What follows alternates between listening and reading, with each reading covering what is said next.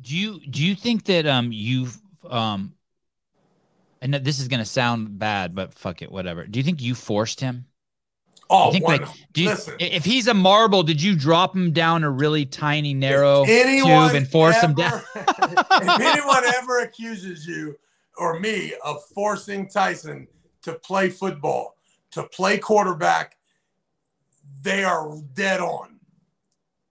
I mean, you couldn't He be didn't have a more. choice. He didn't have a choice. No, not even a small choice.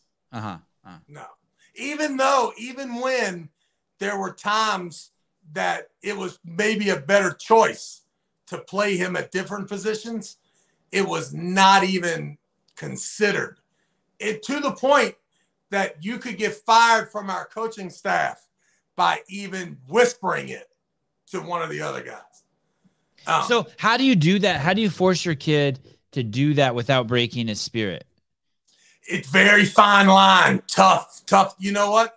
I don't even advise it. When I coached the kid, I gave a session today. 8-year-old kid wants to play quarterback. His dad wants me or one of my kids. I tell him my price per hour, which is pretty extraordinary for our area, and then what it would cost for Ezra to do it. And he's like, listen, I can't wait for Ezra to come back. But since Ezra's in Florida, we'll have you do the session. I did the session today. And the whole time, as I'm talking with the kid's dad is over there in the corner. And the kid's dad wants to make sure, and he wants to make sure that the kid is being overly coachable, right? So whenever his dad snaps at him, the kid looks at me in my face and walks closer, right, to listen. And then the kid goes back to being a regular kid again and taking instruction. But the whole time I'm over here and I'm thinking, this poor kid, he got this helicopter dad over there that's dream is bigger than this kid's dream by 10,000, right?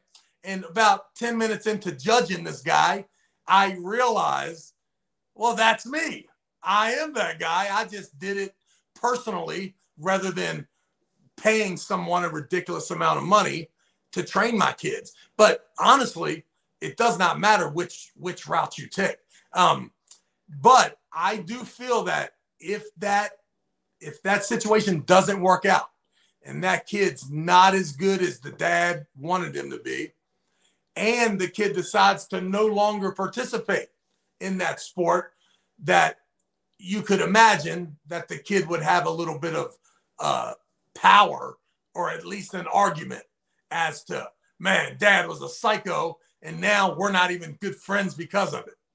And then if the kid makes it, then the dad's a genius for pushing the kid and making it work. So I think our story with me and Tyson, it appears that I'm a genius for pushing him. But one thing I know about these stories is you got to wait till they're over before you can reflect and see if it was good or bad. But as of right now, it's going pretty good. And he was 100% psychotically pushed into one role. And we pushed it hard.